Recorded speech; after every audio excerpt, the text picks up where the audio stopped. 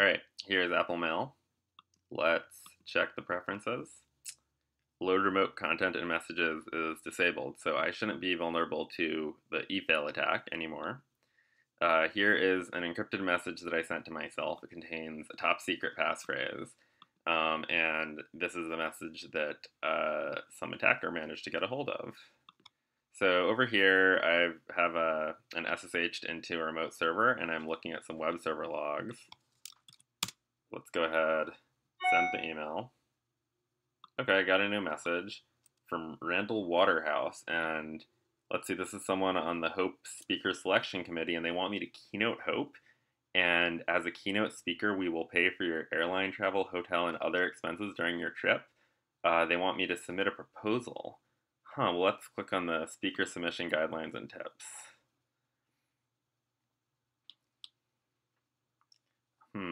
Interesting.